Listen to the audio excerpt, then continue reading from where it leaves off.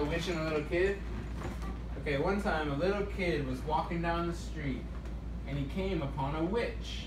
And the witch was startled to see the little kid and she jumped up in the air and went, because the kid scared her. And then the kid went in her face and she went back in his face. And then a werewolf came by and yelled. And they all thought that was so funny and they laughed so hard that the kid right in the werewolf's face. And then the witch said, well, I gotta go. I'm about to, oh, but it was too late. She already made a mess.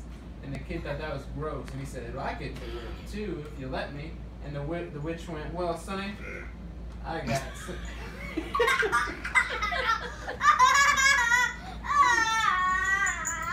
Wait, she said, Sonny, Mama, I got so much. I was tickling me myself. You tickled yourself.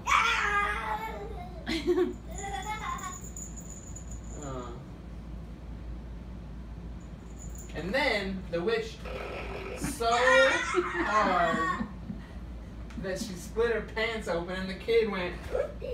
And then the werewolf said, and then the witch went and flew away into the sky, never to be seen. But she was hurt again.